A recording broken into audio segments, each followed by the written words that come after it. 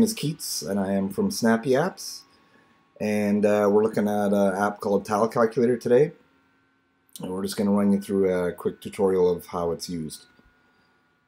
So when you first come into the app, you'll see the main menu screen.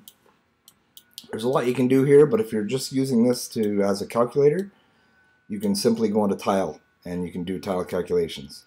However, it does a lot more. You can save several jobs from here, several estimates, and do conversions, and you also have a construction calculator up here that you can click into and do calculations at any time.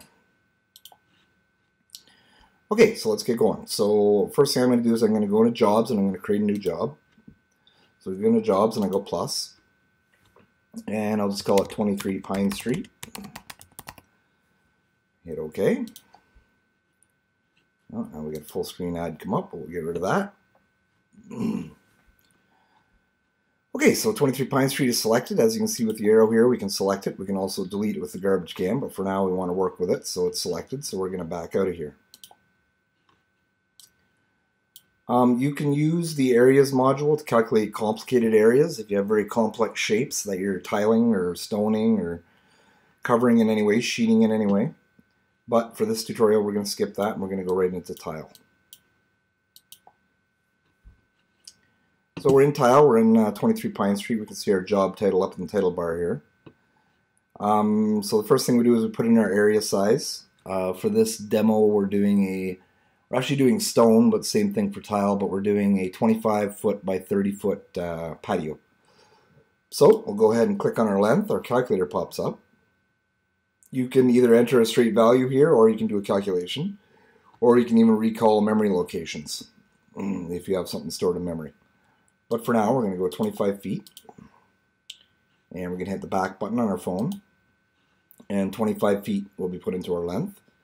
Height, which can also be width or depth or however you want to look at your square, is going to be 30 feet.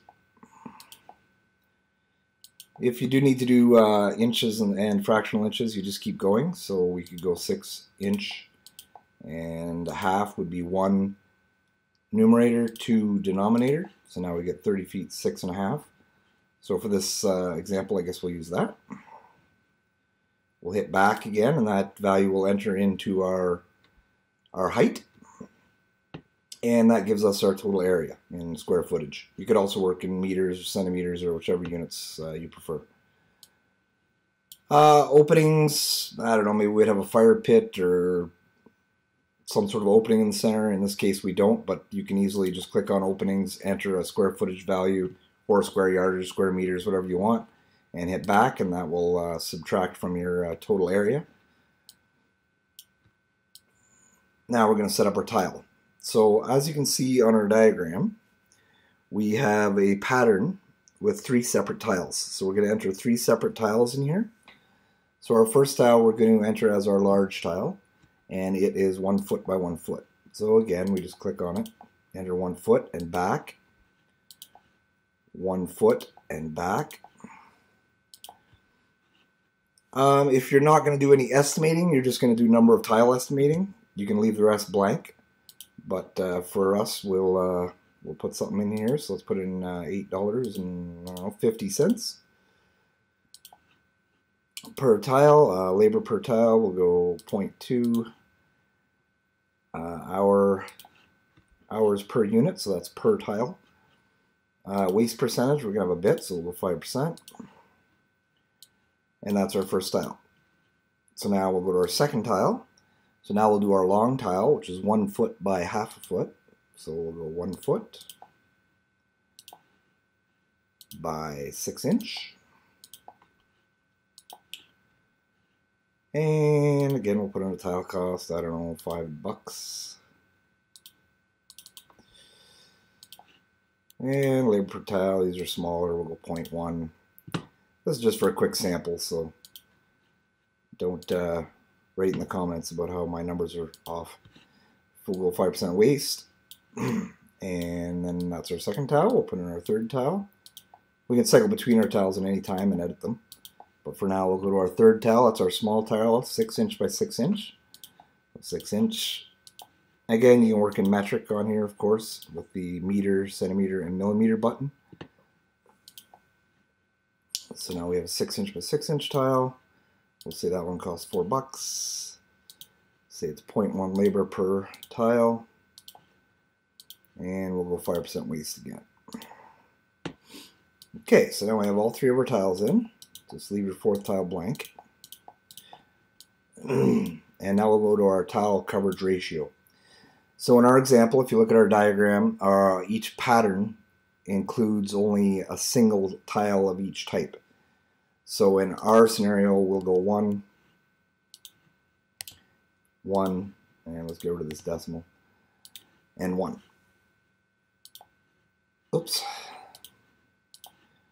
And we don't have a 4th tile. So our tile ratio is 1, 1, 1 for our pattern, because we have 1 of each tile in our repeating pattern.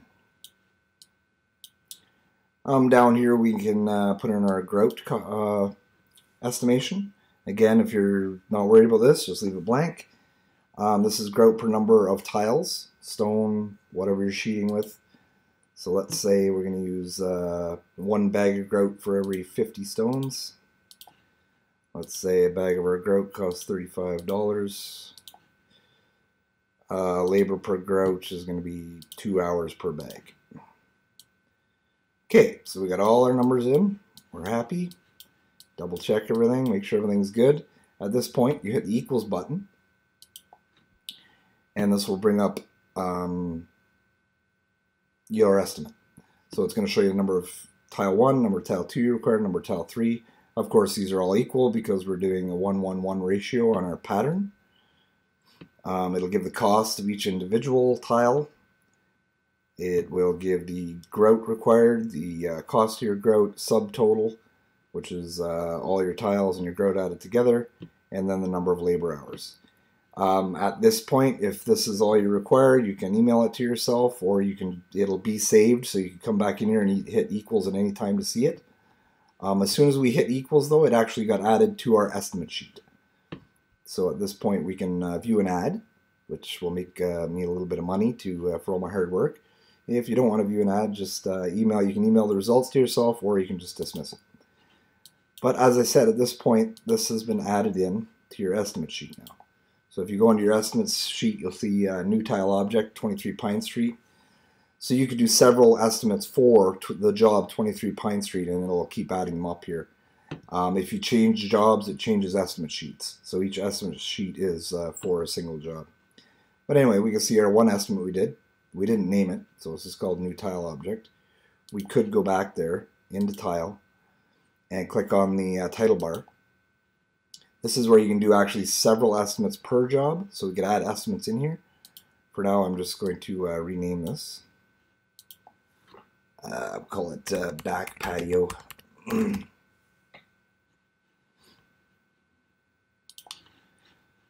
But we could add more in here, so we might be doing the kitchen, the bathroom, several things at 23 Pine Street. We could add all our estimates right in here.